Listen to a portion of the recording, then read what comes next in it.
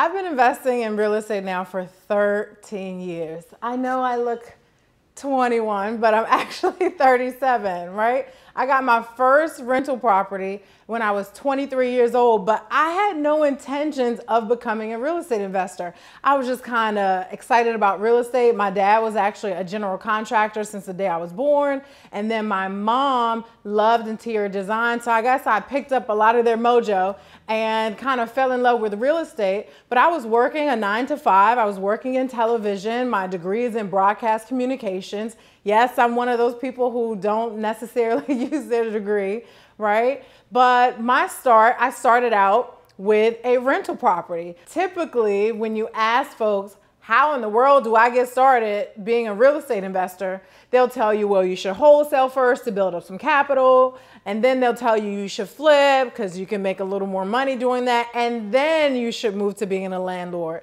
right? But I actually started out as a landlord and then I went to flipping. I went backwards apparently.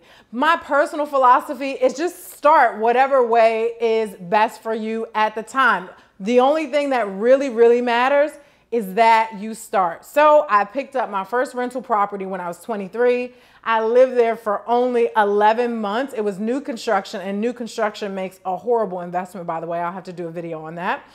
And then I didn't buy another property for many years.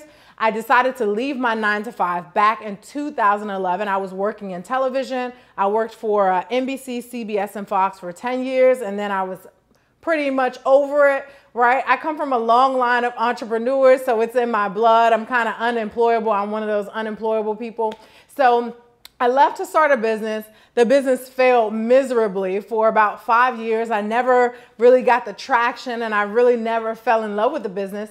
And then I got an opportunity to do my first flip. Oh my gosh, it was so yummy, right? So I did my first flip. I made $25,000 on my first flip. It wasn't terribly hard because I had a little construction background, you know, being around my dad so much, and I naturally love interior design because of my mom. So it wasn't that hard. I made more money doing that than what I was doing in my failing business. So I fired all of my clients and I went full-time in real estate. That's been about 4 years. It's been about 4 years now, and it's been incredible. That year I did 3 more flips. I made about the same amount of money. So I made 6 figures in my first year. And now where I am in my business, I'm pulling in millions in assets every year. So my journey has been incredible. I'm excited for what's to come. I'm excited for what's to come for you. And so I just want to encourage you, you know, if you haven't started investing in real estate yet,